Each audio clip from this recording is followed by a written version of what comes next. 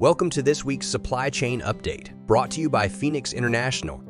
Starting off with our rate-related updates and market conditions. The market is facing significant fluctuations due to recent geopolitical events. Rate conditions remain volatile, largely driven by developments in China and the U.S.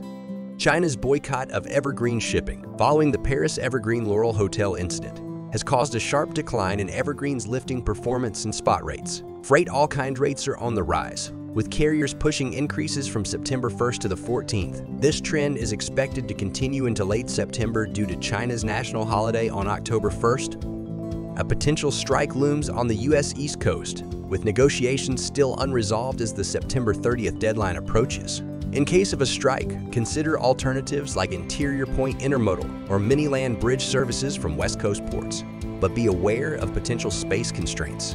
The strike in India has been canceled, reducing potential disruptions. Moving on to the rate predictions. Rates are set to rise starting September 1st as carriers push for higher profitability despite imbalances in supply and demand. This trend will continue through mid-September, driven by the upcoming national holiday in China from October 1st to October 7th. A general rate increase has already been announced for October 1st, further confirming these rate hikes across all shipping categories. The graphs show current port congestion in Asia and the U.S. In Asia. Tianjin faces the longest delay at 21 days, followed by Dalian with 4 days. Most other Asian ports have minimal delays of 1 to 3 days. In the U.S., Savannah has the longest wait at 5 days, while Tacoma and Norfolk each have 4-day delays. Other key U.S. ports like Los Angeles and New York have waiting times of 2 to 3 days. Continuing our news of the week, rail container dwell times at Los Angeles and Long Beach ports have nearly doubled, raising concerns as peak season begins. Increased imports and potential labor strikes could worsen the situation. The Port of Portland aims to secure a third-party operator for its T6 terminal by January 2024. This move follows financial losses and aims to stabilize operations for Oregon shippers.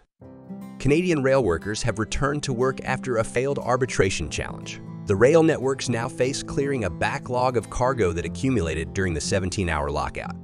Labor disputes at Canadian ports could shift cargo volumes to us West Coast ports. While disruptions could benefit ports like Los Angeles and Long Beach, capacity constraints may limit immediate gains. And that concludes our update on the global supply chain. Thank you for joining us. We will continue to monitor these developments and keep you informed. You can follow us on LinkedIn and YouTube for more supply chain related updates.